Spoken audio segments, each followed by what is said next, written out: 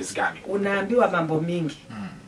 Unaambiwa number one, and I thank God I was married to a nice lovely husband. Nilipenda bwanangu sana. Yeah, Prince Henry Dolamu Odwole. That was my husband, and he was Nigerian. Na mimi sikuwa naibu kuolewa na bwanangu. Apart from I'm a Kenyan. Yes. Nilipenda kuomba kiti, wananiambia wewe sio Mkenya. Sio Mkenya. Enda ukaombe kiti Nigeria. Watu wakadhiani wakawaambia acheni kuambia Wavinya hivyo. Afadhali hiyo Mnigeria. Atatoa vitu huko atuletee huko. Acheni kuambia msichana wetu ameolewa na nini? Yes. Na Nigeria. Na Nigeria. So wakanipatia kiti, and then even my husband came. You know that time alikuwa anafanya kazi London. So yeye akakuja huku, watu wakadhiani walimpenda sana. Kila mahali nilikuwa naenda na yeye wanamuita, wanamwambia.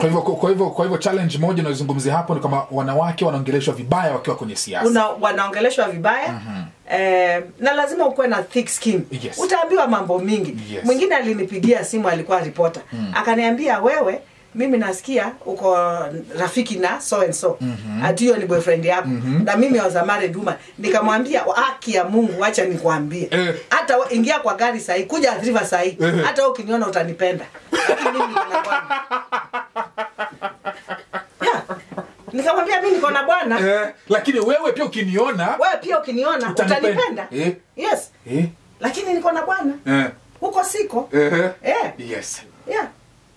So unaambiwa mambo mingi, you know, to demean you, ya kudemean kama mwanamke. You know, sexually demeaning you. Na nawaambia kina mama, hata ukiambiwa nini, usiogope, so long as unajijua. You know, lazima ujijue wewe mwenyewe. Na hata ukiwa mwanamke ukiwa kwa siasa, usikuwe mlala wapi.